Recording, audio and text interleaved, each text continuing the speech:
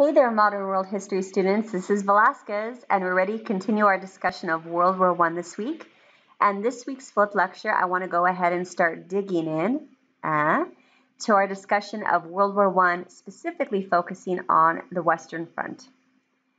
So before we get started, I thought we'd start off with a quote on the screen, just to kind of pause and reflect. And the quote says, "In late summer of 1914, Sir Edward Grey wrote, 'The lamps are going out all over Europe. We shall not see them lit again in our lifetime.'" And before we start off today, I want to remind you guys that by 1914, Europe at this point was divided into two rival camps. One alliance, reminder we talked about, was the Triple Entente. And the Triple Entente included Great Britain, France, and Russia. The other was known as the Triple Alliance, and this included Germany, Austria-Hungary, and also Italy. Now, last week we talked about, again, an event in history known as the Spark, the assassination of Archduke Franz Ferdinand and his pregnant wife, Sophie, which were gunned down in the streets.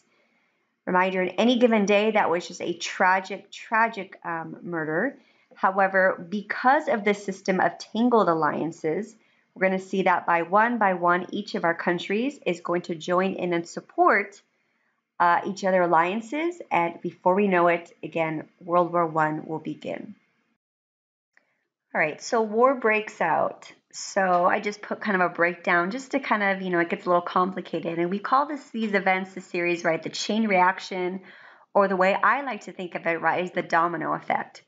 Basically, when you were a little kid, right, you stacked up the dominoes and you probably made them little patterns. Maybe they go up the table and down the stairs, right? And all you need to do once they're all perfectly set in line is just tip over one domino, and then whoop, the whole thing sort of falls into place. So we know that, again, Austria-Hungary is going to seek revenge, again, for the assassination of Archduke Franz Ferdinand. Reminder, again, he was next in line, heir in the throne. And we're going to see that Austria-Hungary declare war on Serbia. Now, Serbia, again, we looked at last week, right, responsible for organizations such as the Black Hand. Gavrilo Princip was the assassin. And in response to Austria's declaration of war, Russia, Serbia's ally, began moving the army towards the Russian-Austrian border. So expecting Germany to join Austria, Russia also mobilized along the German border. To Germany, Russia's mobilization amounted pretty much as the declaration of war. And on August 1st, the German government declared war on Russia. Now, I'm going to have you put that in your pocket, so to speak, right? August 1st, the German government declared war on Russia. That's going to kind of come into play later on when we start looking at the close of the war. But when we look to Russia, right, Russia now is going to look to its ally France for help. Germany, however, did not even wait for France to react. So 2 days after declaring war on Russia, Germany also declared war on France. Soon after, Great Britain declared war on Germany, and then pretty much of Europe was ready to sort of lock into battle. All right, let's go ahead and take it back to the document. So you can see on the screen right now, again, in the black, which is the Triple Alliance, and the light gray is the Triple Entente. So by mid-August, about 1914, pretty much we could see the battle lines are clearly drawn. On one side, we had Austria-Hungary and Germany, and we're going to see that they're shifting again. They're going to be known as the Central Powers. Now, I think you can understand why they're called the Central Powers, right, when you look at the map. Pretty much their location is the center or the heart of Europe. So Bulgaria and later the Ottoman Empire would later join the Central Powers in hopes to regain some lost territory. Remember, also in our last flip lecture, we talked about the Ottoman Empire was sort of losing some of its power, I should say, especially in that area that we talked about known as the Balkan Peninsula. So the Ottomans saw this as a chance to kind of reconquer some of that land. So on the other side, we have the triple, or I should say, not the triple. The other side, we have Great Britain, France, and Russia. So together, that team is going to merge, and it's going to be referred to the Allied Powers or the Allies. Now, Japan joined the Allies within weeks, and then Italy joined later. So the interesting thing about Italy is Italy had been a member of the Triple Alliance with Germany, Austria-Hungary, but the Italians joined the actual other side after accusing their former partners of unjustly starting the war, right? They basically say, you know what, that was kind of, messed up. We don't back what you're doing here. And so Italy kind of bails out.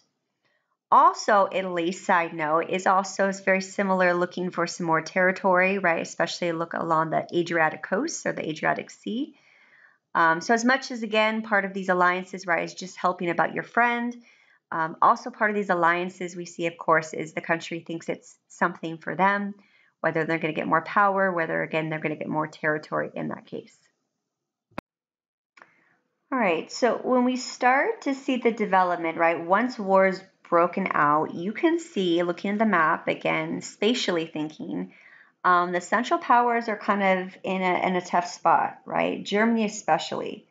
So Germany, you can see, is basically fighting its enemies on both sides, right? On the eastern, this side, right, they have conflict with Russia. If you cruise over here to the west, okay, their borders along with France. So basically, again, you have enemies on both sides. So I don't think you have to be a military strategist, right? It's very difficult. The last thing you want to do, right, is divide your forces. You don't want to put half your army over here and half your army over here, right? That's going to weaken your force. And especially when we talk about the German army, which is for quite some time, again, extremely strong. The Reich, the empire, right? Even in the time of period of imperialism, one of our documents, right, that in document B for the DBQ, right, was talking about German must again rise to that colonial power, right, have that strength, that military power. But I digress. My point in this visual is that what Germany is faced in doing is it needs to think about a plan. So Germany developed a strategy called the Schlieffen Plan, and it was named after its designer, Jennifer Schlieffen. And the plan basically called for attacking and defeating France on the west and then rushing over to fight Russia in the east. So the Germans felt that they could carry out the plan because Russia lagged behind the rest of Europe, especially like in transportation when we look at railroad systems. And it would take Russia a longer time, right, to mobilize. It would basically take a longer for Russia to mobilize to really sort of, defend its eastern front. So the mindset was, hey, we can hightail it to France. Okay, we're going to defeat them, and then we'll turn our attention back to the eastern front. So early on, it appeared that Germany was going to do that. And right around in the fall, about September or so, they kind of swept into Paris, or into France, I should say. Now, the tricky thing with this is we're going to see that when this is occurring, we see that Germany is going to be sort of finding a shortcut, right? Does it make sense to go around, okay, or kind of, cross enemy lines? Or again, this tiny little country right here, which is the country of Belgium, seems to be in the way. So Germany decides to march right through and sort of, flank and try to attack Paris. That's a strategy early on. It was the moment when the war plan took effect. Nowhere was this clearer than in Germany, for Germany had become the prisoner of her plan. The Schlieffen Plan had existed since 1905. General Field Marshal Count Alfred von Schlieffen, Chief of Staff for 18 years, had devoted his mind to one problem: the danger to Germany created by the Franco-Russian agreement. War on two fronts, east and west. He assumed that the Russian giant would move slowly. The French might move fast. His answer to the problem was simple: smash the French before the Russians entered the field. So one army, only 250,000 men, would join the Austrians to contain the Russian threat. 7 armies, over 1.5 million men, would fall on France. By sheer weight and speed, they would beat her to her knees in 40 days, and then turn eastward. The difficulty was how to get at France. A strong line of well-planned fortresses lay along the frontier. Von Schlieffen's answer was couched in the grand manner. He would outflank the French. He would march through Belgium, trample on neutrality. Not only that, he would send the bulk of his army through Belgium. A mere handful would face the French along the frontier, and all the rest, over 1 million men, would go for a vast encirclement of the French army. Through Brussels, southwestwards across the Seine, round Paris itself, then eastward towards Germany again to attack the French forces from behind. Now von Schlieffen was dead, but the whole vast apparatus of his plan was poised to move. All right, so we can see right here, again, the Schlieffen plan is significant, right? Put into place originally, again, the mindset for the Germans, right? Attack France, hit them hard, flank them, again, attack them first. And then once they are tackled, right, the mindset is to push your troops over to the Eastern Front. As you can imagine, folks, internationally, right, Belgium had never been in our conversation of allies. So basically what we have is a case where Germany marched through a neutral country, meaning it had no allegiance or alliance. And again, you can imagine, right, international law prohibits that, right? So we can see not only does Germany take action, right, and they could use the argument, of course, all is fair in war. However, many people are pretty shocked and angered by the fact that Germany feels it had the right to basically just march literally through Belgium. So you can see, right, an example of the political cartoon, right? Poor little Belgium standing there trying to hold off the German advancement. But ultimately, again, this is when we see the establishment of the Western Front.